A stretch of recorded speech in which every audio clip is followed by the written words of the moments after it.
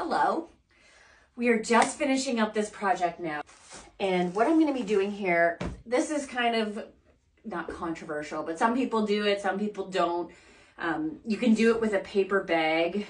I've heard that, a brown paper bag, but my grandpa was a woodworker and he told me that if you sand with 1600 grit, it will make your wood feel smooth like butter. So I have this package that I got and I need to change the paper on it actually. This one has a bunch of ranges, so sometimes I'll go with like the 1600, actually it doesn't have 16, it has like 1500 or 2000, but this one is, let's see what this one is. That's 1000, so I don't want to use that one. Closer to the end here. It goes up to like 2500. I haven't used that one yet, but here we go. That's the 2000. And really, I wish you could see or feel actually just how great it feels after I do it. So I just give it a quick once over and then I wipe the dust with a microfiber cloth. So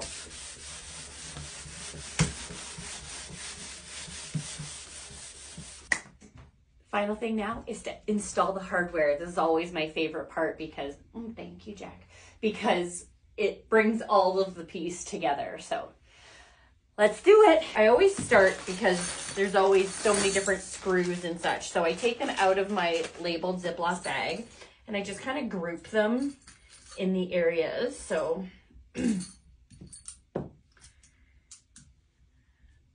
see, all these screws are the same length. So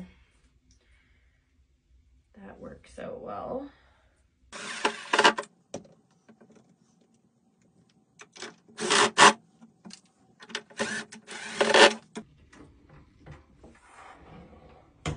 And there we go.